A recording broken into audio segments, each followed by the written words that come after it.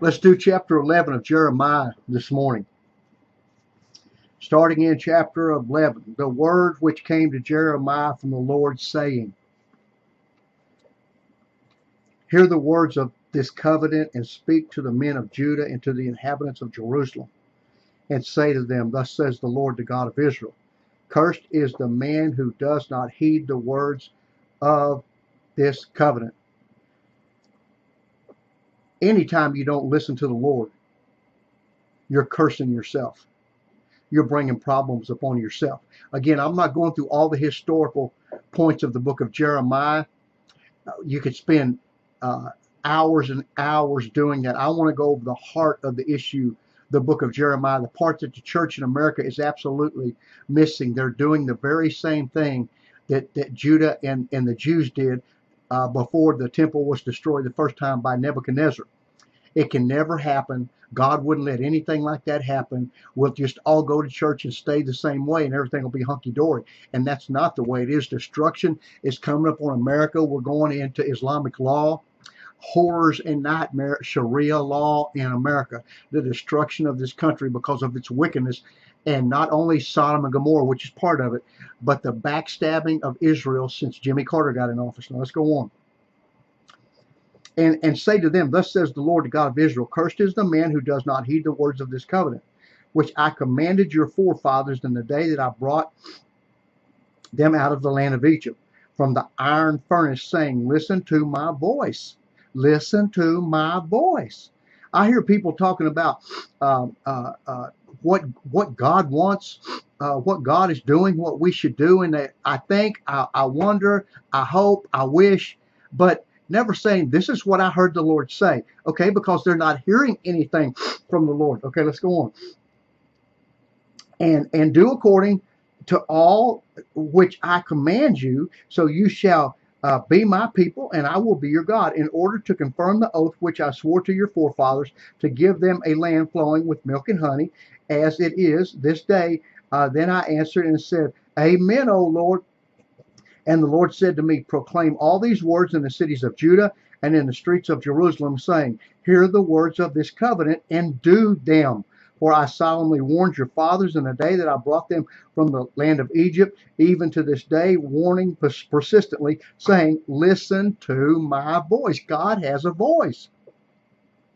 Does he who made the ears, can he not hear? Does he who made the eye, can he not see? Is he who made the mouth, can he not speak? God does speak, and he speaks words. He's not the God of confusion. He'll speak just what you'll need to hear to do the right thing, so you'll be blessed and not cursed. Now let's go on. Listen to my voice. I'll read that again. For I solemnly warned your fathers in the day that I brought them up from the land of Egypt, even to this day, persistently saying, Listen to my voice. Yet they did not obey or incline their ear, nor walk each one. They walked in the stubbornness of their evil hearts. Therefore I brought on them all the words of this covenant which I commanded them to do, but they did not do it.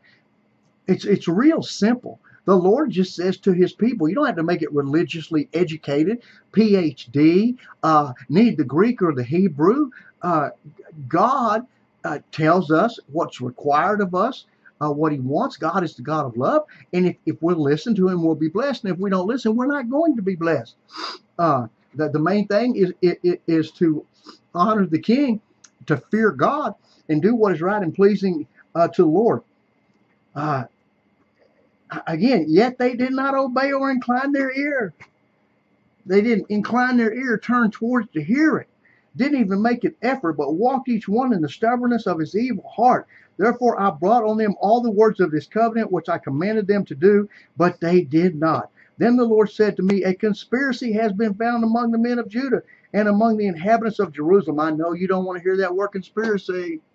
Oh Lord, don't say conspiracy, all these conspiracies, but God uses it. Listen to this, listen to this.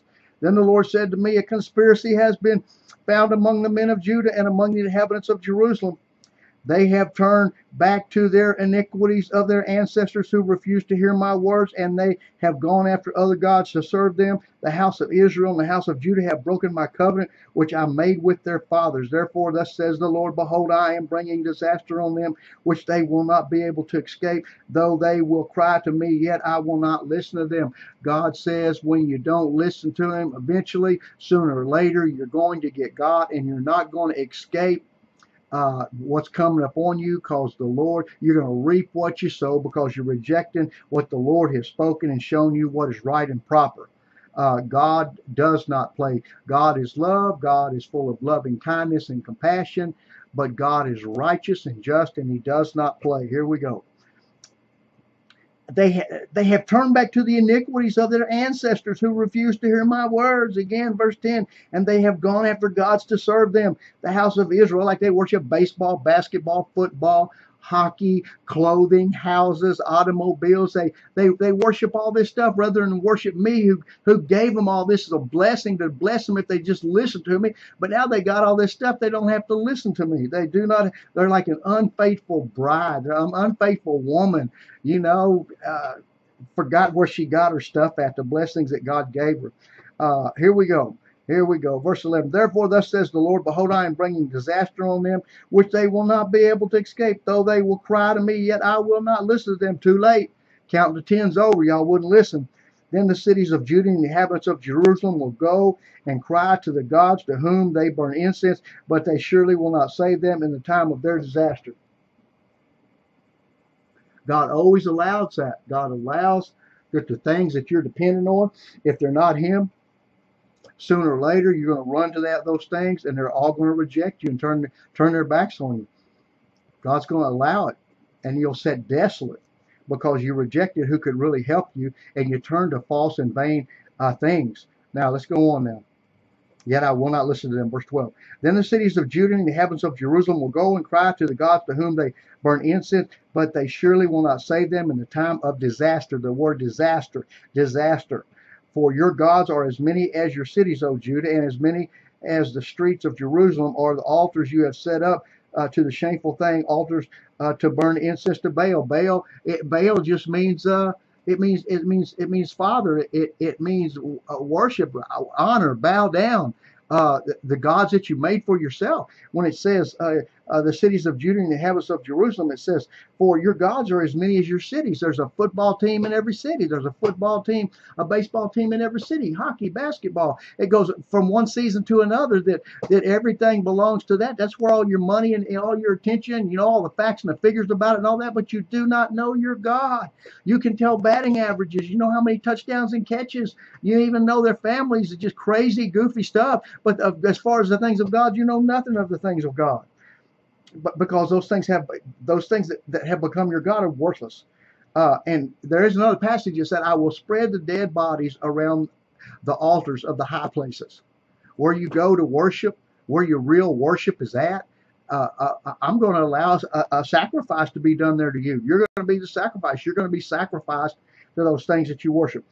Verse 14, therefore do not pray for this people, nor lift up a cry of prayer for them, for I will not listen when they call to me because of their disaster. God's telling Jeremiah, don't pray for them anymore. There does come a time when the Lord says, no, no, no, no, no, no, no, no. What right has my beloved in my house when she has done many vile deeds? Can the sacrificial flesh take away from you your disaster so that you can rejoice? In other words, you go to church on Easter, you go on Christmas, but all the other days of the year, you want nothing to do with God. God means nothing to you.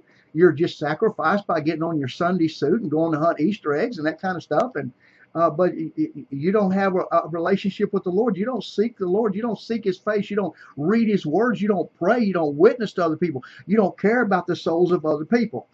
It's kind of like, you know, you look at Robin Williams when he's died. I'm sorry. I hope he's okay. I hope he didn't go to hell. You look at Prince, that he died. You know, I'm sorry. I hope he didn't go to hell. But and everybody weeps and cries. Even people in the church is crazy and goofy. But as far as the 22 American soldiers that commit suicide every day in America, and most of you don't even know it, and it don't mean a thing to you. It just does not mean a thing to you.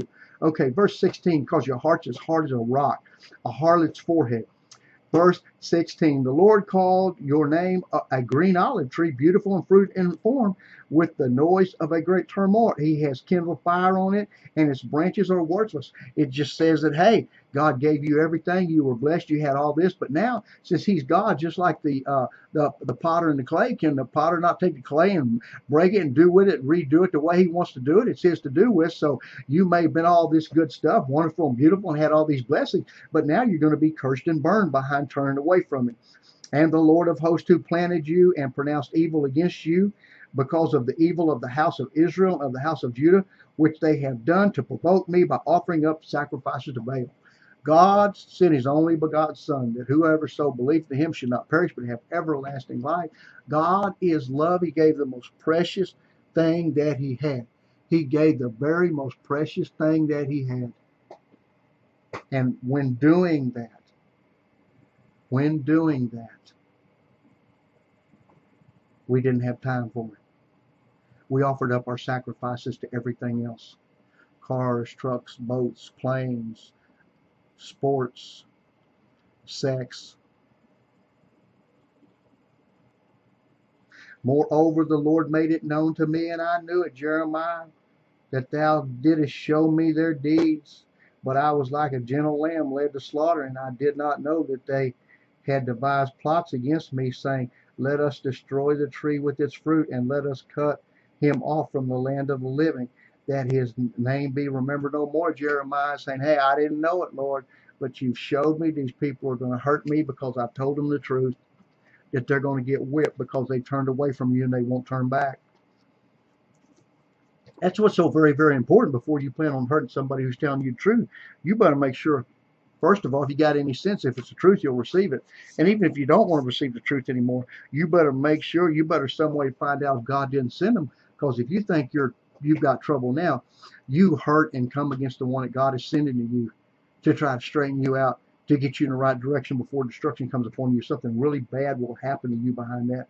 As a pastor for 32 years, I've seen it a dozen times. I heard about it through men like J. Harold Smith, other testimonies of other preachers through the years, the bad things that happen to people who do this. But until you're in the ministry for a long time and you see this stuff happen over and over, that people, there come a time you cross the line. And the church doesn't want to hear that. They don't want to hear the preaching on the fear of God. You need to fear him because he will use people as examples and bring judgment upon them, so others in the body will go, not me, I don't want to go that. I don't want that to happen to me now. What we want to do, we want to sin and act like it never happened. We don't want to repent of it. We just want to ignore. We're lying against the truth. Okay, and then we want other people to believe our lies and try to force it down their throats. And if they won't believe it, then they become our enemies in the church, whether it's a prophet, a pastor, a teacher, a Sunday school teacher, the janitor, whatever it is.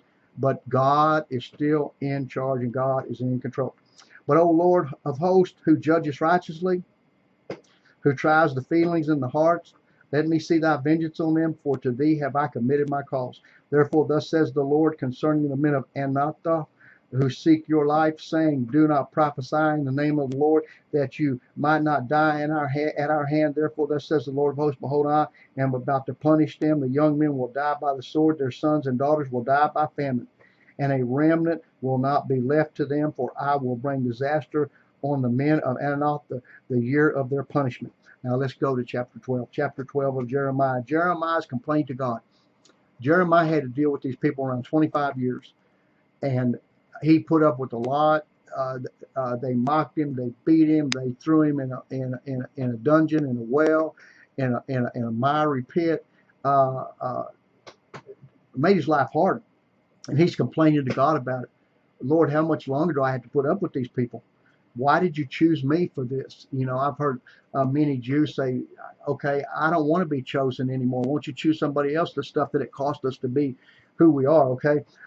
Chapter 12, righteous art thou, O Lord, that I would plead my cause with thee. Indeed, I would discuss matters of justice with thee. Why has the way of the wicked prospered? Why are all those who deal in treachery at ease? Jeremiah seeing all these people that's doing bad, that God is telling him to warn them. It just seems like they're prospering, they're doing okay. And he said, Lord, why is this so? Thou hast planted them, they are also taken root. They grow, they have been They produce fruit. Thou art near to their lips, but far from their mind. Jeremiah says, just like in the church today, somebody may speak something from their mouth about God and may quote other people's sayings and do that kind of stuff and know a Sunday school verse, but they're far from their you're far from their minds, because all week long they don't know you. They speak of you. They're not concerned about others. It's football, it's baseball, it's basketball, it's clothing, it's cars, it's trucks, it's mountains, it's homes, it's all these things. But nobody's leading anybody to the Lord, and everybody's resting on their laurels, and everybody's retired, and it's just worldly, worldly, worldly, worldly. The flesh, the devil, and the world, my people are full of it. Now, and then he goes on and says, but thou knowest me, O Lord. Thou seest me, and thou examinest my heart attitude toward thee. Drag them off like sheep for the slaughter, and set them apart for a day of carnage. How long is the land to mourn, and the vegetation of the countryside to wither? For the wickedness of those who dwell in it, animals and birds have been snatched away, because men have said, he will not see our latter ending. Jeremiah says that everything in the nation mourns. Everything is dying. The birds and the animals running off. The crops won't grow. The rain won't come because of the wickedness of the people. That God, these things, where we sing the song showers of blessing, God sends blessing and blesses all these things. But when you start walking in evil, you cause these principalities and powers, these things that have to do with God, the blessing is shut off. You know, Lord, I'm your servant, Jeremiah says. I keep you on my mind, but golly, they treat me so bad, and all this stuff is happening, and they're prospering, getting all this stuff. Lord, please explain this to me, how you've got this like this. But the Lord does say it's the loving kindness of God that leads us to repentance. So when God finally does have to destroy someone or take someone out, it's not because God hadn't reached out with loving kindness. They just absolutely rejected it and did not want it. How long is the land to mourn? And it says, because men have said he will not see our latter end. That God doesn't pay attention. God's not watching. It's not a big deal, the wrong that I'm doing in rejecting God in front of others and the children. If you have run with footmen, now God's talking to Jeremiah, if you have run with footmen and they have tired you out, then how can you compete with horses? If you fall down in the land of peace, how will you do in the thicket of Jordan? Now God is telling Jeremiah, look, you know, the destruction hadn't come yet. You've been warning them, and they've been treating you bad and stuff. They don't want to hear it. Now, if you're going to faint behind this, the way they're treating you, what's going to happen when the destruction comes? You're not going to be able to make it. We are told as a good soldier to endure hardship as a soldier. You know, that we got to deal with it. We just got to accept it. We counted the cost when we received Jesus and realized they did it to him, they'll do it to us. If they hated him, if hate us, they hated him first. They counted the cost. So God reminds Jeremiah of this, you know. And it says, verse 6, for even your brothers and the household of your father, even they have dealt treacherously with you. Even they have cried aloud after you. Do not believe them, although they may say nice things to you. Now, I know the things that I have seen. I'm not talking about what I heard from somebody. Things that I've seen that God has brought to pass, from Katrina to the Twin Towers to the explosion of Columbia, to the Rabin assassination, and dozens of other things. I've seen these things. I've had to tell them because God had a purpose in showing me these things to get people to listen that America was under judgment and the church needed to get its house in order, because this destruction was coming against the United States of America. I mean, the closest people to me, family members, don't want to hear it. They don't want to hear it, because they're living, they're not the way they need to be either. And people in the church, even the best ones that are your best friends, yeah, right on. But the whole time, you know, they don't believe it. They're living in their secret sins, and they can't hear what the Lord is speaking to you. Know, Revelation says that those who have ears hear what the Spirit is saying to the church. Okay, now, here we go. Let's go on. It says, do not believe them when they cry after you aloud. Do not believe them, although they may say nice things to you. He's telling Jeremiah, don't receive people flattering you, saying nice stuff to you, because they're setting a trap for you. They don't believe it. He says then, I have forsaken my house. I have abandoned my inheritance. I have given the beloved of my soul into the hand of her enemies. It's set. The judgment is set. My inheritance has become to me like a lion in the forest. She has roared against me. That sin, God is saying, those that I died for, they are so carnal that when I send my people, when I send my word, to them, they roar against it. They bite the hand that feeds them. Judgment's going to come because they've gotten so far out of the way that I cannot do nothing but judge them for what they've done, because I'm a righteous God. They will not listen to me. God always sends warning before judgment. My dearly beloved has roared at me. Now, some of you guys are married, and some of you, you say with women here about the thing about the one that's supposed to be your dearly beloved roaring at you like a lion, like an enemy. Like, wow, okay? And this is what God is saying about his people. My inheritance has become to me like a lion in the forest. She has roared against me. Therefore I have come to hate her. And is my inheritance like a speckled bird of prey to me? Are the birds of prey against her on every side? Go gather all the beasts of the field, bring them to devour. Many shepherds have ruined my vineyard. They have trampled down my field. They have made my pleasant field a desolate wilderness. It has been made a desolation. Desolate, it mourns before me. The whole land has been made desolate, because no man lays it to heart. On all the bare heights in the wilderness, destroyers have come. As America is being surrounded by Islam, and Sharia law is coming, and Christianity is being outlawed, and we're becoming an just filthy, ungodly nation. Nobody's paying attention. The people in the church at all know it, are just blowing it off and making excuses. It's conspiracy, because they become politically correct, because they have not resisted the flesh devil in the world. Now they're controlled by that. It says, on the bare heights in the wilderness, destroyers have come. It's like they're up on the mountains looking down in the valley, coordinating everything. Okay, let's go down and destroy them. And we just ignore it, knowing that the danger that is there is about to hit. For a sword of the Lord is devouring from one end of the land even to the other. There is no place, no peace for anyone. They have sown wheat and have reaped thorns. They have strained themselves to no profit. But be ashamed of your harvest, because of the fierce anger of the Lord. Thus says the Lord, concerning all my wicked neighbors who strike at the inheritance with which I have endowed my people Israel. Behold, I am about to uproot them from the land, and will uproot the house of Judah from among them. And it will come about after I have uprooted them, I will again have compassion on them, and I will bring them back, each one to his inheritance and each one to his land. Then it will come about that if they will really learn the ways of my people, to swear by my name as the Lord lives, even as they have taught my people to swear by Baal, then they will be built up in the midst of my people. But if they will not listen, then I will uproot that nation, uproot and destroy it, declares the Lord. So he says, look, here's the compassion. If they'll listen, if they'll turn back from their evil ways, if they'll acknowledge their sin, I've got compassion for them. I love them, but they're going to have to make me Lord and quit bowing down to all this stuff they're bowing down to, and having number one in their life, from football to baseball to basketball to cars to trucks to boats to land to houses to sex to whatever, putting that first, spending all their money there. And I'm the back burner. I'm a sacrifice to Easter and Thanksgiving and Christmas. And they just go through the motions being religious. God says, I will not allow myself to be done this way. Jesus is Lord.